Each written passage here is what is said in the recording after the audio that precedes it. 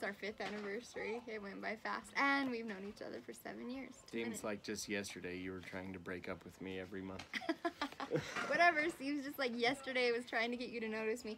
I wanted Mike to notice me so bad that I went into the break room where he was and I accidentally dumped coffee all over my hand. And then he still didn't even notice. Like, I was this damsel in distress and he didn't even notice. He was like, oh look, that girl's over there like dancing oddly in the corner. Well, I mean, I'm all for, like, you know, self-empowered women, and I wanted you to be empowered to save yourself. Oh my gosh, and limbless, apparently.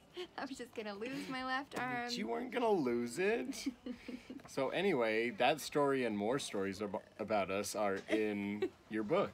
Yes, I thought it would be really awesome if I could give him a book during the middle of our wedding ceremony, and I wrote the vows in the book. And so, what did you think of that? I thought that was a very unique way to tell me you love me. Yeah, it was pretty hilarious. I remember, you know, Mike said his vows, and then I pulled out this book and read him the vows and then handed him the whole novel, and I think it was my mom in the audience said, oh, of course. Because what else would I do, you know? But anyways, this is the book that I wrote for Mike. It's called A Stranger's Kindness, and since it's our anniversary, we decided to put it up for a free download. Read about us. You're very interested. You're very Mike is working on his skills of hypnotism. How is it going for you? We want to know. Yeah. Comment below.